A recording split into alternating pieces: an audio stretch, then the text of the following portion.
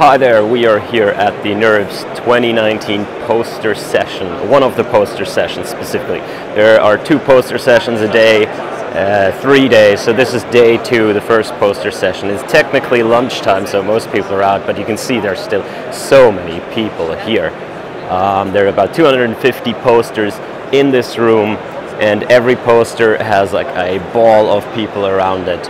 And this isn't even, like, this is not peak time. Yesterday they didn't even let people into this room.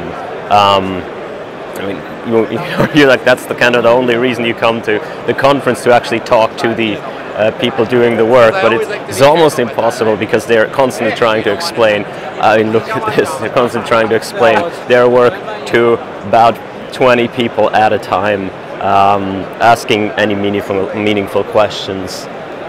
In getting into a conversation is almost impossible, and yeah, it's about 10 degrees warmer in here than outside. It is sweaty, it smells, it's absolutely beautiful. Yeah, it's, I don't know, like there is a kind of a feeling in the air that this is a bubble. Just the sheer amount of people attending this is crazy.